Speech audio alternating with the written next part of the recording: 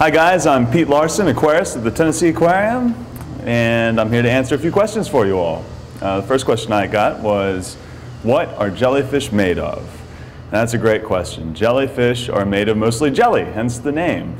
They're approximately 95% water, and most of their tissue is a substance called mesoglea. Even though jellies look like jelly, they don't taste like the typical strawberry or grape jams you're going to find on the store shelf. I've actually eaten them. They're a food source, mostly in Asian cultures, and they taste kind of like oyster mushrooms. So if you've ever had those, quite flavorless, and you're typically going to add the flavor using either sesame oils, sesame seeds, and teriyaki sauce.